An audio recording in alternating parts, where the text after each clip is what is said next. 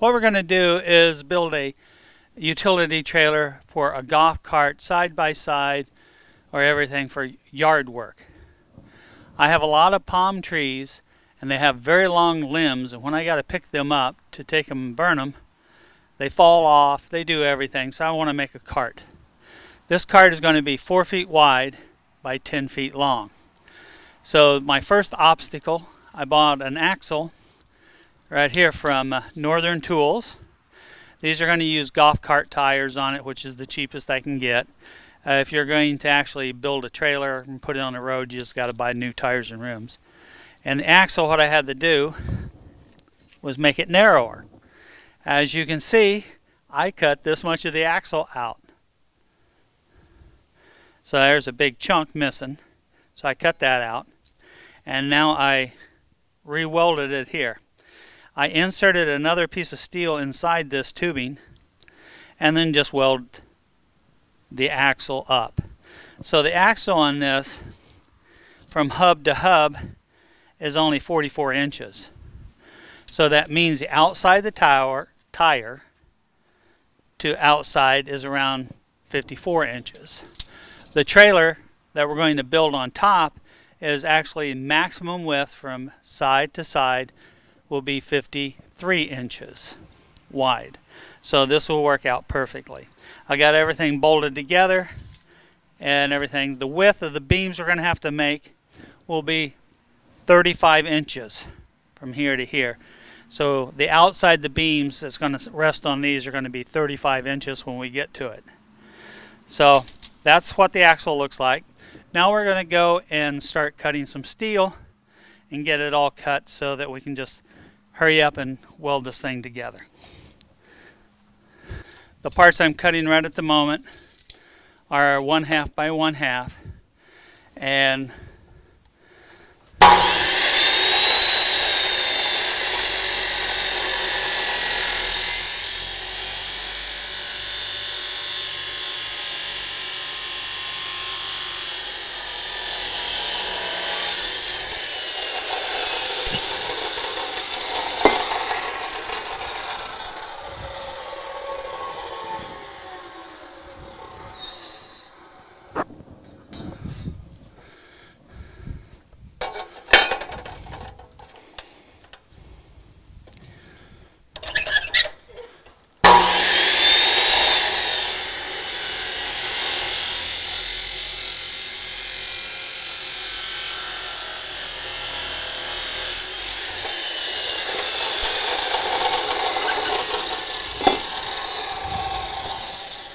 so after you get all the steel chopped up, ready to go, now we can take them and prep these sides on here with a grinder at an angle.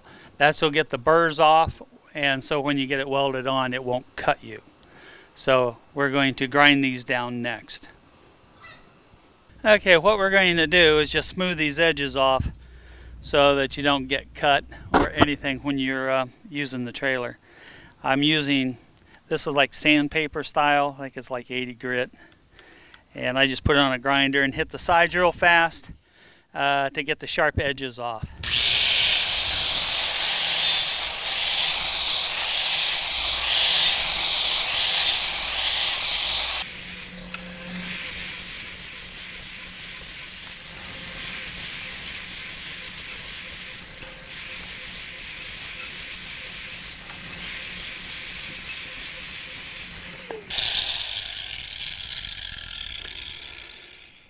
Okay, this gives you an idea. I do it to all of it just for safety to get those rough edges off.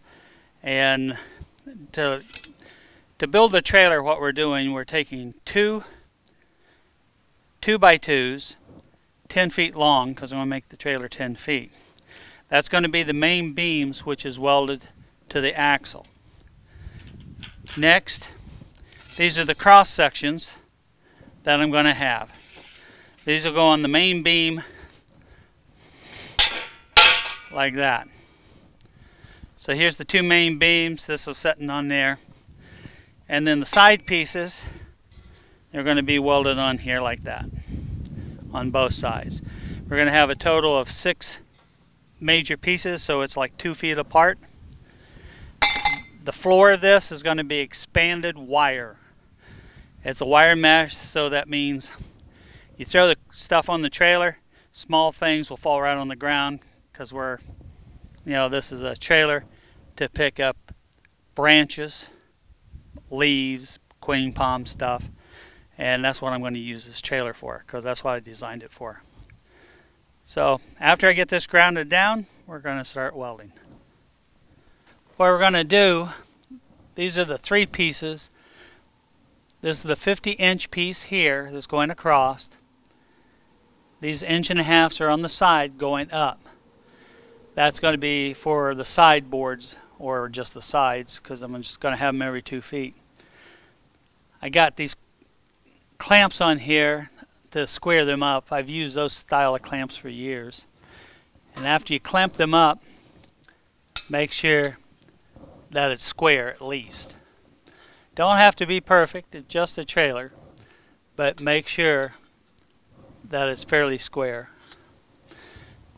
Welding, usually I overbuild everything and I overweld too, so I'm going to end up welding this seam, the bottom seam. As you can see, this is sticking out maybe about 1/4 of an inch, so I can put a weld down it, and then I do the same thing on the other side. The top side joint here I will not be welding. The reason why, when I put this beam onto the trailer, a 2x2 angle will go in that corner. If I weld it, it's going to push that angle out.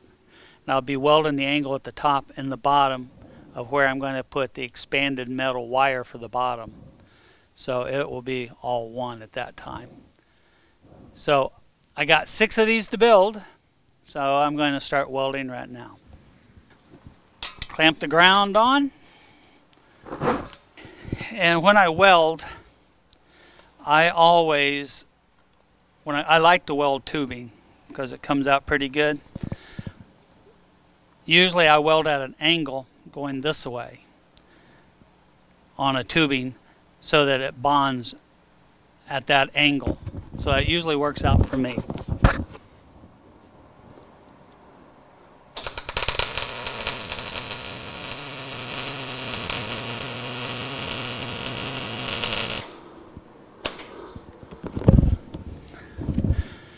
So that's not too bad of a weld.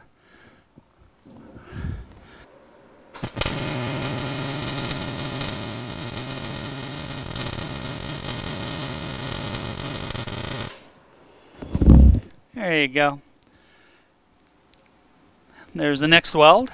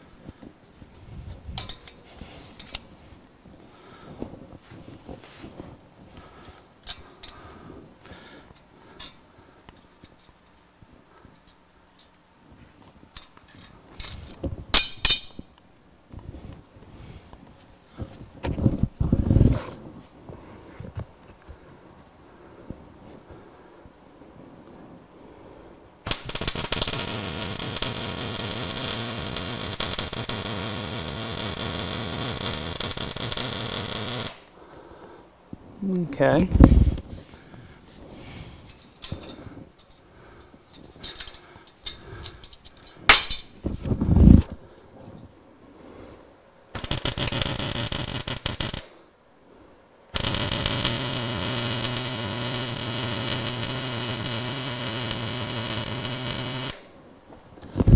Okay. Now the next thing we got to do is flip it that way, do the bottom.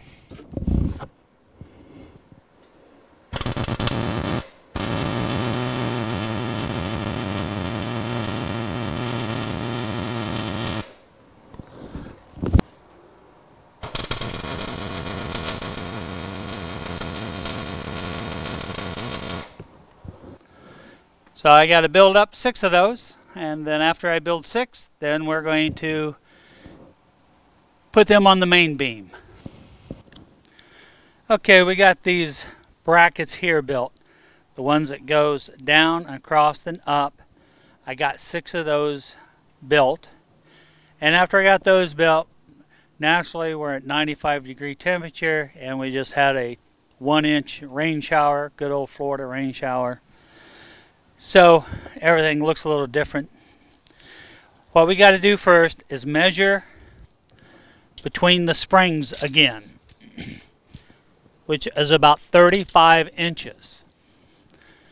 Now these beams here, from outer side to outer, has to be 35 inches on both ends. Just like that. Next, you got to go from, a little hard to do this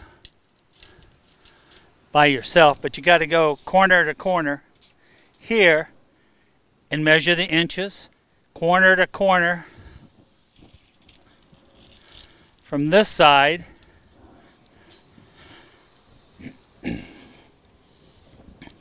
and measure it and make sure that it's square. If it's not square, don't weld it. Next thing, I take a level, and I took a level to this beam, the beam over here, and the 2 cross beams to make sure they're level, because this is very critical on this weld. If you don't have it level, your trailer is going to be crooked. And we're going to weld these 2 ends. We're welding this end over here, and we're going to weld this end. These are going to be our main reference points to add the other ones in between. So that's what we're going to do right now.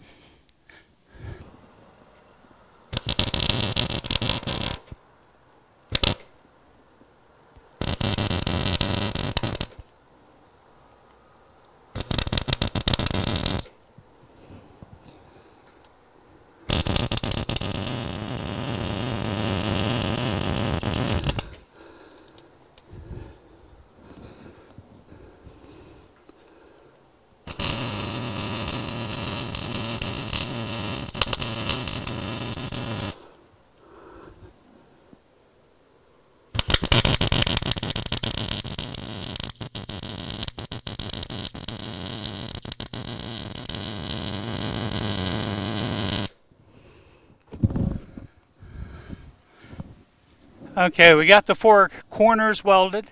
Next, I got to stage up to show you how to put the rest of them on.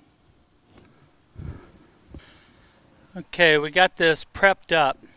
Remember, we welded this piece in place, and we welded the other end in place. We took the 2-inch by 2-inch angle on this side and that side. We clamped it down to here and at the other end. And after we did that, that was your straight line. So then we just went 2 foot on center of each one of the beams, all the way across, all the way up. So everything's 2 foot on center from that point on. And now it's clamped in on each piece, ready to weld. So you remember, those 2 pieces on this end is welded.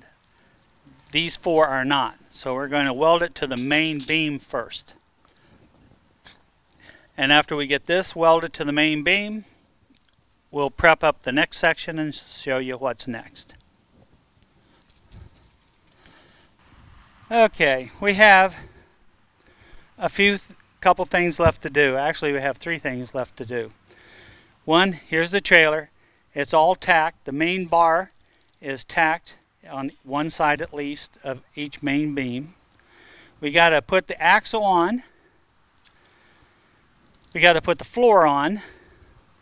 And we got to put a tongue on.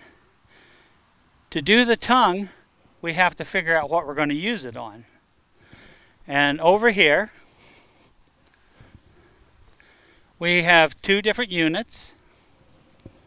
what we have to do is measure from the trailer hitch ball outward. And this is like 36 inches.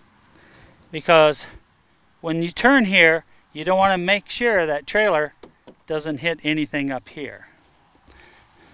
The golf cart is narrower,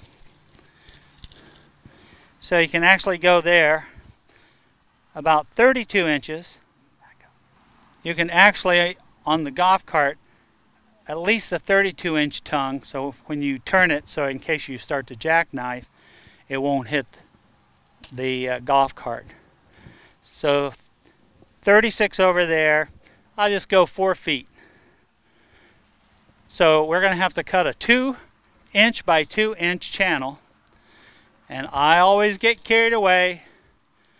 So from beam to beam is another 48 inches. So I'm going to go 48 inches plus another 48 inches, which is 8 feet, and I'm going to put a receiver on it, which will be a 2-inch receiver. Everything that I have is 2-inch. I don't use 1 7/8 at all. So I use 2-inch or bigger. So this is going to be a 2-inch receiver. To hook up to the trailer hitch, I got to have an 8-foot 2x2. And that's what we're going to do next. We're going to cut one and put the receiver on it, and then we're going to weld that in. And then the next thing after that is going to be the axle. Okay, we got an 8-foot piece of 2x2. And the way I do the hitches, I just put a weld in each one of these holes. You can drill the hole for a bolt. I'm lazy. So what we're going to do here is weld it.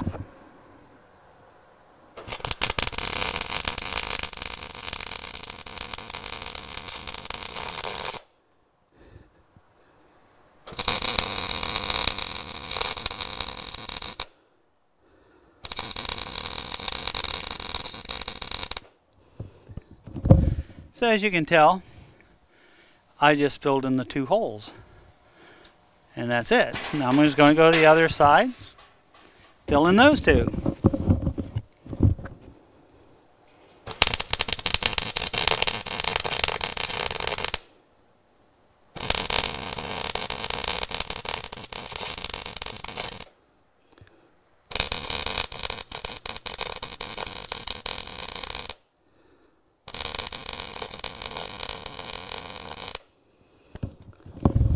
There you go.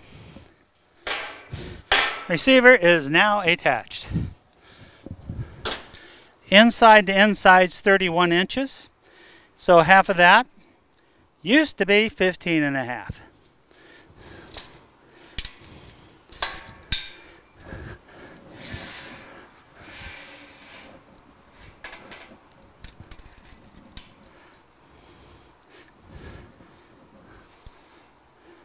Which is going to be basically right there is going to be our first guess.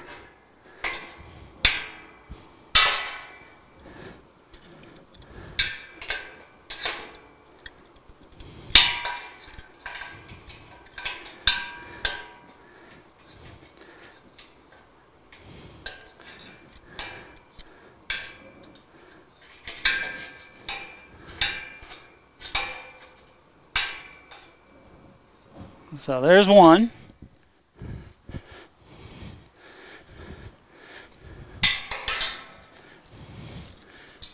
Now we're going up here, 15.5. That's right there.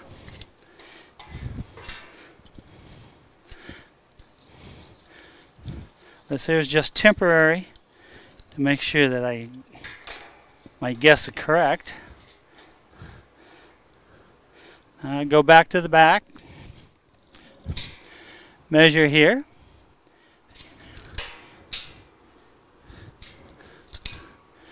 and it says I got to move it a 1/4 inch.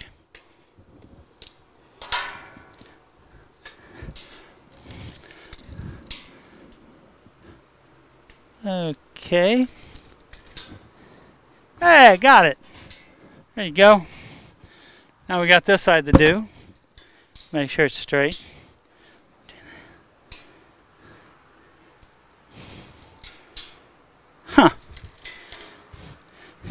That's sheer luck. So I needed 1/16 that way. That's it.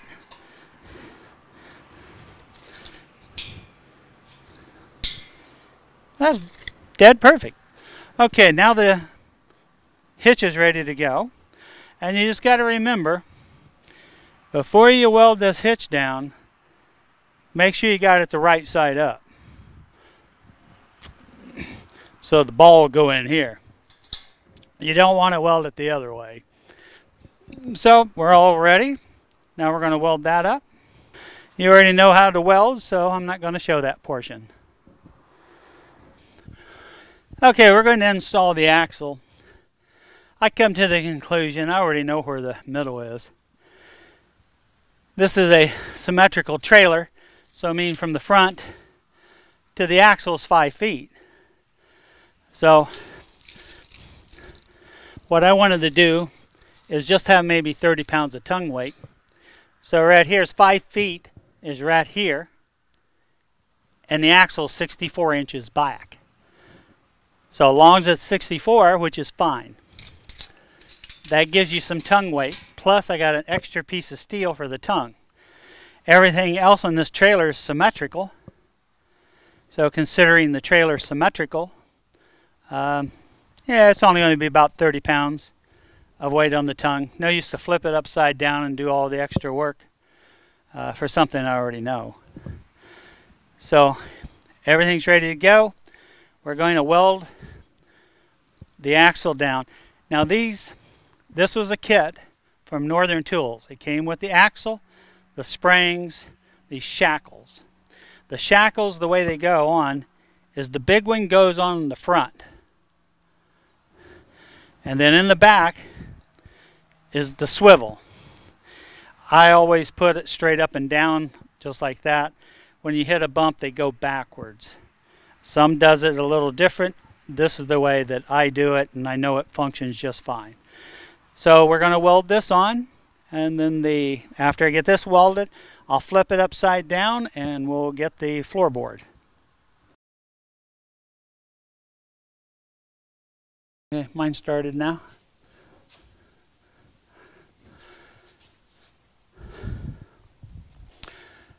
Well, as you can see, I pretty well got the trailer completed done. The only thing I got to do left is the bottom half. I have to put the expanded wire on it. I got to cut it here and then weld that down to the trailer. And as you can see, the trailer is done. The axles, like I said, I have about 30 pounds on the tongue, maybe 25 to 30 pounds on the tongue. That's about it. So I came out perfect, everything. I worked on this video. Today is July the 20th of 2019. Boy, time's going fast. And I started on this around 2 o'clock. And remember, I'm in the 70s, so I'm old. So I started at 2 o'clock, and right now, sun's going down, almost down, so it's about 8. So I just wanted to get this video done, and so I'm going to close it off here. As soon as I get this welded, I have a couple other projects I got to do, and then I'm going to paint this and the other 2 projects I got coming up at the same time. So I won't be painting this until about another week or so. Okay, I hope you enjoyed watching the video. I like to do more of these, but it takes me a lot of time to do the videos. I'm already slow, and this makes me even slower. So, thank you for watching. Thank you for watching my YouTube channel.